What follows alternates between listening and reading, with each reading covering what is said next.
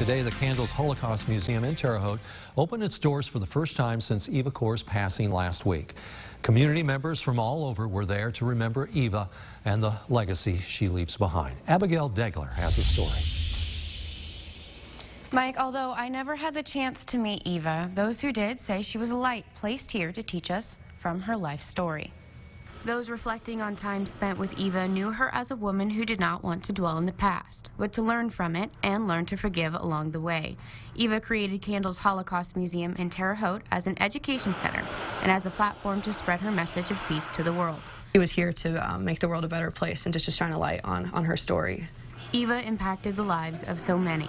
She just enjoyed the moment. She woke up every day and said, "What is my purpose?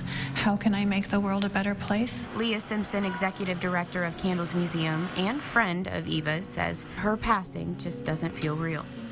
And just the way she says, "This is my quest," the way she sings it, like I can hear her. And I'm smiling because I can hear her singing that and just being so alive and happy in that moment.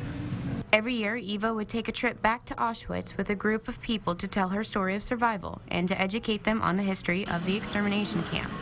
Kate Grabowski remembers one of the emotional speeches Eva made when she took the trip to Poland. Hearing her tell her story, I could really just feel how, like, even throughout the years, like, this is still part of her. And there were people in the crowd were crying because it was very emotional.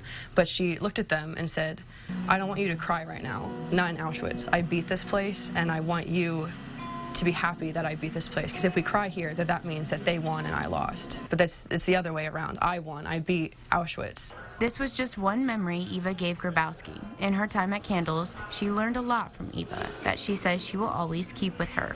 Both Simpson and Grabowski grew close to Eva in her time here and are now left to reflect on the memories they shared with her. I think if I had to pick something that she has taught me, it would be just to never give up.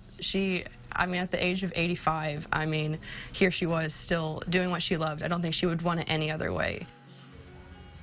Candles Museum's program coordinator Marcus Steiner confirms starting next week the museum will have a normal business hours and displays for the community.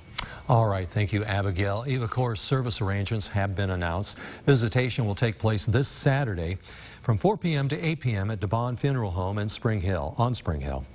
The funeral will take place on Sunday. Due to limited seating, Kors family encourages the public to attend one of the two memorial services in lieu of the funeral.